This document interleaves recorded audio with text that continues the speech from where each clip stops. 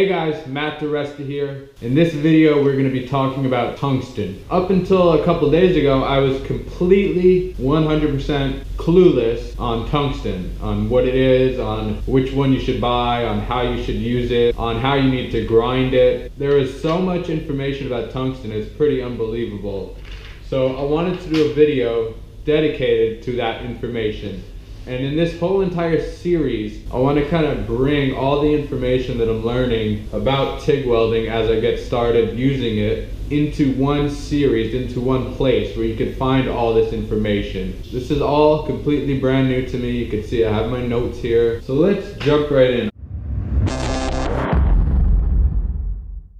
Obviously, you can see right off the bat that these are two different types of tungsten, two different color codes. What's the difference? Which one should you use and why? I mean, that's the most basic question when you go to the store to purchase your tungsten. You need to know which tungsten type you want to buy, which electrodes you need for the type of welding that you're going to be doing. From the research that I've done, there's two main organizations that do the color coding for tungsten, and they're different organizations and their color codes may not completely match up with each other, which is kind of crazy to me and makes everything a bit confusing. So I just want to say, when you're buying your tungsten for whatever type of project you're doing, you really need to do your homework on which type you're going to need that will best serve you for the application that you're working on. Now, there was two main sources that I got most of this information from, and I'll put those in the description below. One of them was obviously Longevity, their website and their YouTube channel,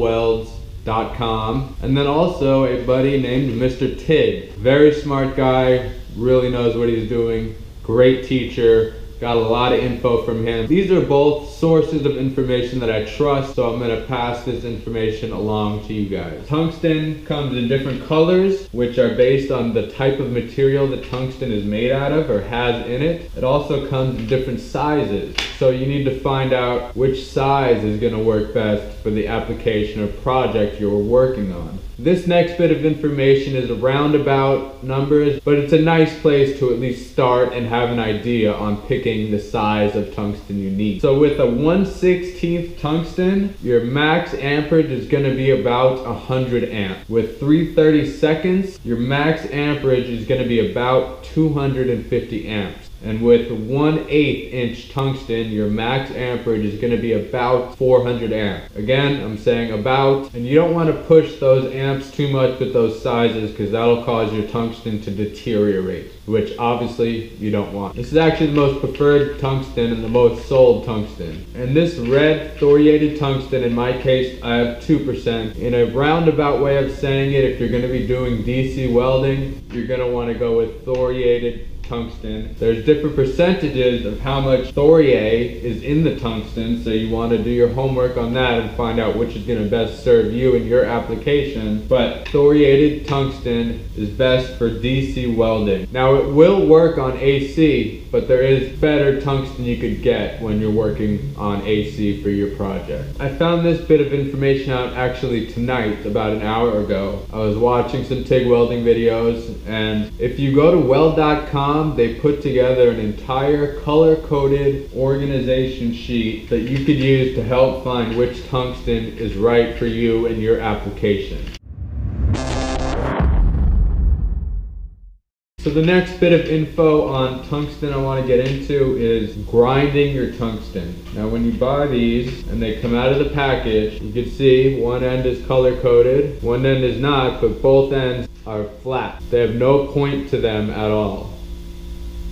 Now if I put this in my TIG gun like this, it would not work for me very well. You want to grind your tungsten electrode to a very nice fine point. The finer the point and the nicer job you do of grinding, the nicer and cleaner weld you will get. Let's go out to the other room where the grinder is. I want to show you guys a couple things that I've learned about grinding your tungsten. So this is the bench grinder that I have and that is probably in most shops. And this is what I will be grinding my tungsten on. They do sell special machines that are dedicated for grinding tungsten, and you literally could set the angle, stick it in the machine, and it'll grind your tungsten to a perfect point every time. I don't have one of those machines, and from what I've heard, you could get a cheap one maybe for 50, 75 bucks. Higher end ones, 100 and up. I don't have one of those, so we're gonna be using the bench grinder, which is fine. You could definitely get it done, but there are right ways and wrong ways to do it. Oh, so I'll get down low so you guys can see me. Like I said, when the tungsten comes out of the package, it is not ground. At least the tungsten that I've bought, and I don't know if they sell pre-grounded to a point tungsten or not. First thing I want to talk about is the grinding wheel. You can see my grinding wheel is dirty, grimy. It's been on here for probably 3 or 4 years. Pretty much every kind of material you could ever think of has been stuck into this grinder. So would I want to grind my tungsten with this wheel? No.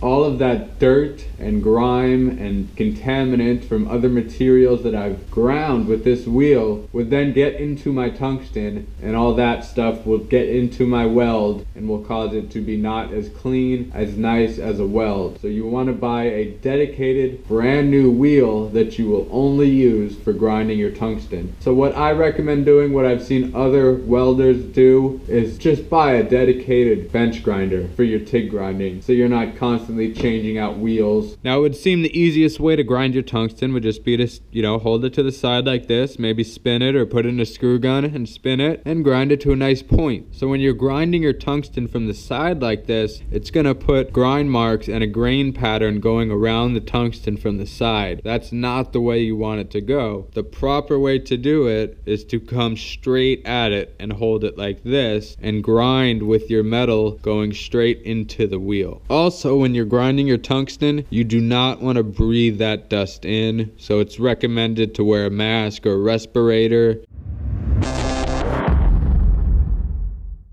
I want to thank Longevity. I want to thank you guys at home for taking the time and watching these videos. Hopefully you'll learn something from these. I know I am learning a crap load of stuff, way more than I ever thought I would. There is so much stuff to know. It could be overwhelming, but just take it one step at a time. That's why I'm not rushing in trying to weld the day I got this machine. I'm taking the time and I'm learning all these different things in different steps, and it's all making its way into my brain, and it's all somewhat staying there. So thank you for watching. I really appreciate it. If you guys like what I do on this channel and would like to help out, please check me out on patreon.com, Matt Diresta. There'll be a link below. If you want to see daily pics of what we have going on in the shop, what we're building, me and my pops just messing around, follow me on Instagram at Matt Diresta. Check out Longevity at lweld.com. Check out their YouTube channel, lwelds.com. They have a lot of good information about TIG welding, about using their machines in video format that's easy to swallow, that's easy to take in and digest. So thank you for hanging in there for another video. So I'll see you guys back here in a couple weeks. Thank you so much for watching. Matt Diresta out.